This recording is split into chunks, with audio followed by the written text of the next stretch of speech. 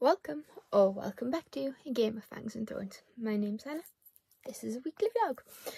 So last night, if you saw last week's vlog, you'll know that I was going to start Poisoned by Jennifer Donnelly. I'm about halfway through, just under. And I am enjoying this. This is a feminist-esque retelling of Snow White and the Seven Dwarfs with a magical twist that and the story pretty much starts the same way as the traditional fairy tale, but rather than Snow being rescued by a prince, our Snow White, Sophie, has a bit more agency to herself. Her heart is stolen by the huntsman.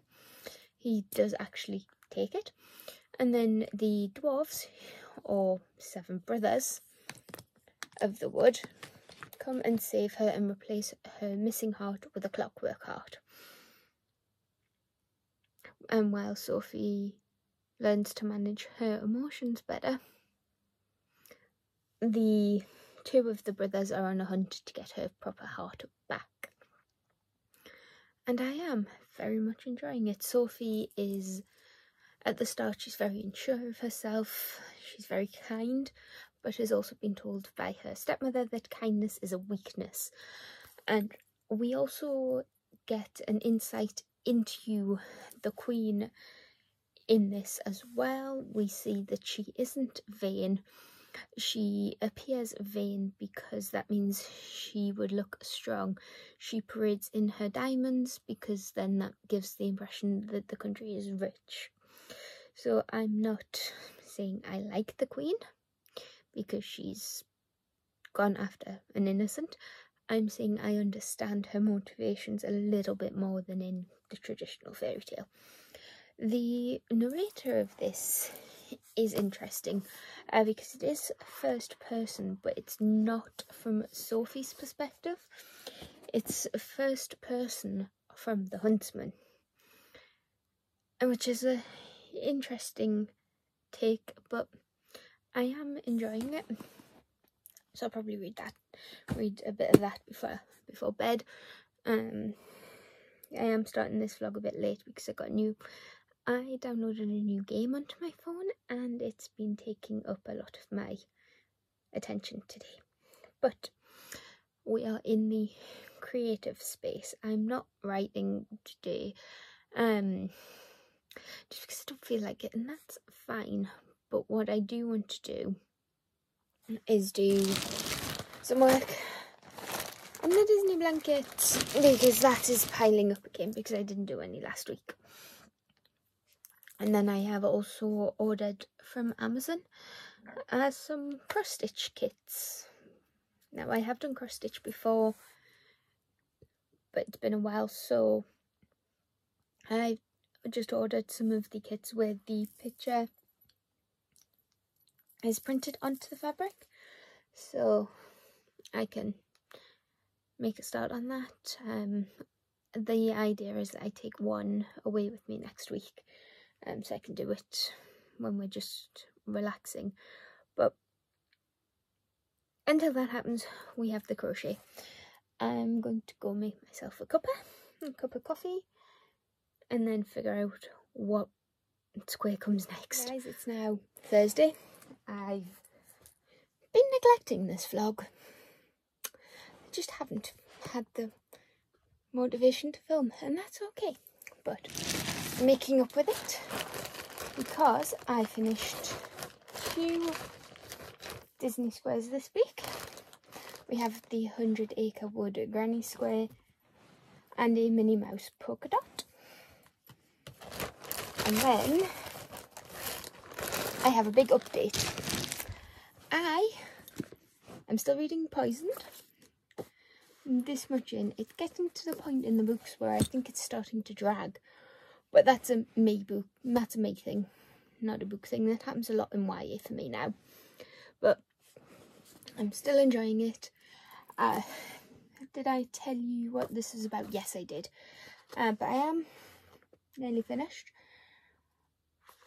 I'm liking this so much better than the original Snow White story and Disney movie. Never been a fan of the Disney princesses, but that's a story for another time. In this, Sophie has more agency. She is incredibly naive, but she has agency. She's able to think for herself. She's able to do things for herself. She's not waiting on anybody coming to rescue her. She knows what she has to do. And she's at that point, that turning point, because we all know how this is going to end. She's at that turning point where she's starting to fight back. She's starting to realise that what she's been told is wrong. And she's fighting. Then, because I haven't been reading that as quickly as I was hoping, because I have a new hobby. I'll go get the other two. Thought I could hear voices, but I think it's next door. But I'll be right back. I have some cross stitch. I got back into my cross stitch. So the one I'm working on is a Disney one. Don't know if you can see, but I'll take the pattern out the back. I'll take the picture out. This is what that will end up as. And we have this one. That picture's not too good, but it is patterned. And then we have two wolves as well. So I get two patterns for the price of one of these because I have the pattern on the paper, which admittedly I started using and then gave up on.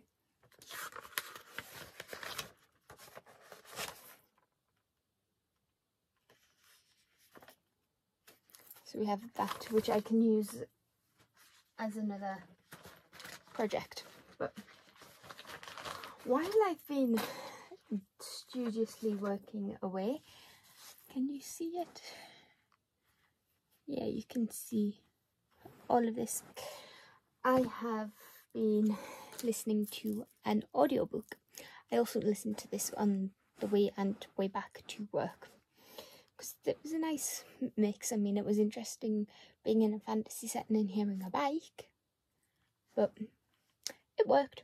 But I'm reading Sourcery, Thorns by Margaret Rodgerson, and I have read this, so I'm just re-listening to it, rereading it in a different format, and I'm enjoying it. I think I like this better than reading it physically, but I can see why people enjoy the audiobook. But I'm just taking my socks off as I'm talking.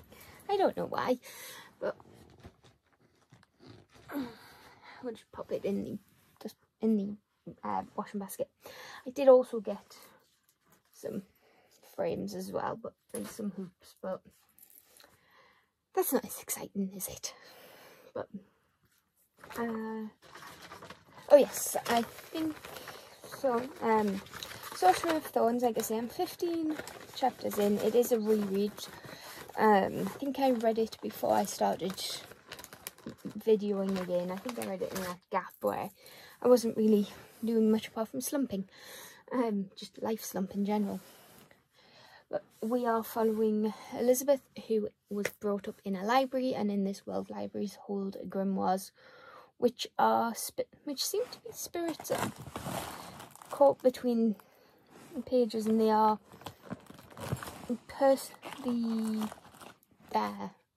the books themselves seem to be the spirits of demons or maleficus, and they are happy enough to be contained in grimoires unless they are provoked, and then they become the malefics. And it is the library's job, the Great Library, which whenever I hear it I want to put capitals on G and L because it seems important. They want to protect the books from the world and the world from the books. And Elizabeth is an apprentice, and she is training to become a warden. She wants to protect the grimoires and the world. She and her friend Katrine, or Katien, and I won't call her Katrine, it's probably not. but they break into a reading room when a sorcerer comes to visit to read the grimoire, and they meet Nathaniel Thorne.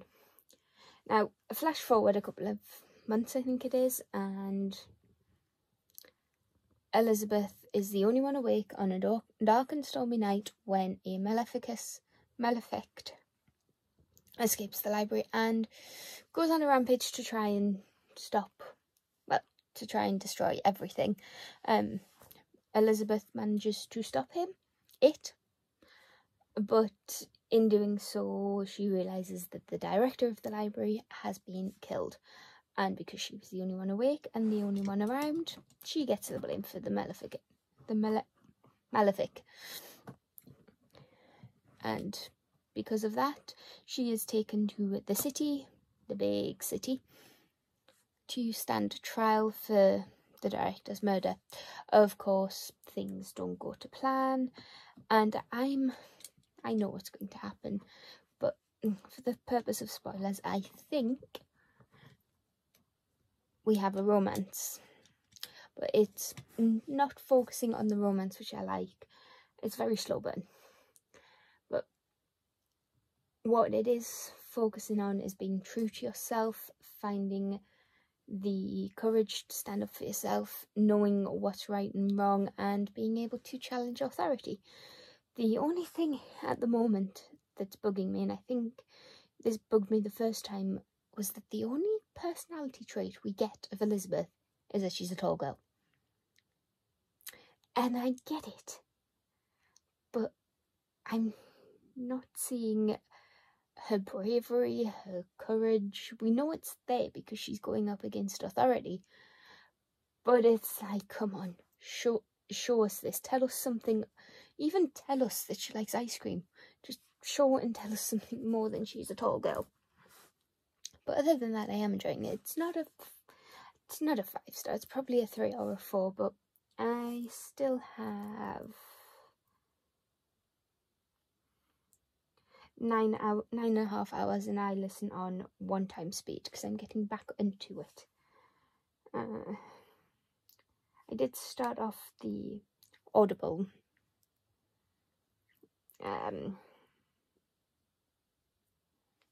membership again, subscription membership, and with that I did get a credit, so I bought Beneath the Keep by Erica Johansson. I listened to the trilogy a while ago, so I might do a re-listen. And then I've got Arabian Nights Volume 1 and Volume 2. So I'm well stocked for audio. But I think what I'm going to do, because I don't want to read this yet, I'll read that before I go to bed. But what I'll do is I'll pop on YouTube, probably works more on this, because I'm just impressed with myself at how much I've actually got done. I know it doesn't look like much on the grand scheme of things, but I've only had this since Tuesday because I didn't go to rehearsal, but they don't need me and I'm away next week. So I'm impressed. And for anybody who is interested in cross stitch, here's the back. This is just the working thread, but it's quite neat. It's not as pretty as that side, but it's neat. But yeah, I'll probably just stick some YouTube on, because I think Jade has a new video up, and with it being a Thursday, I think Becca should have one as well. So we shall just watch and stitch and then read before bed. I think I'm definitely entering my granny era. It's Saturday, it's raining, we have a coffee,